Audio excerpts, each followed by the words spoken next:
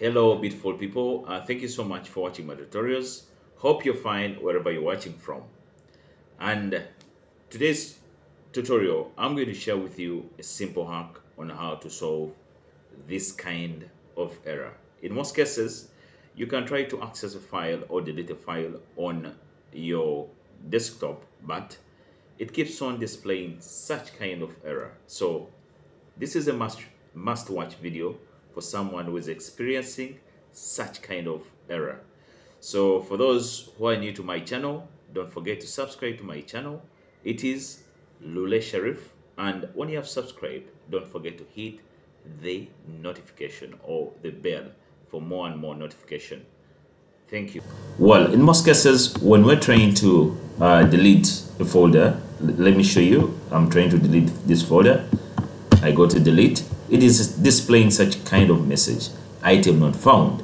So in some cases, we try to ignore this message, and it can be a little bit frustrating because you have failed to delete the files. So the solution, or a simple hack, one, you need to install the 𝗙𝗵𝘁 software on your computer. So when you have the 𝗙𝗵𝘁 software in your computer, you just go here to your search, then you type in 𝗙𝗵𝘁. So this is my 𝗙𝗵𝘁 app. I'm going to open it. When you open it, you're going to come here, and then you will search for the directory where that file is. It is on desktop, and this is the folder that I want to delete. So once you have selected the file, you press on shift, then delete.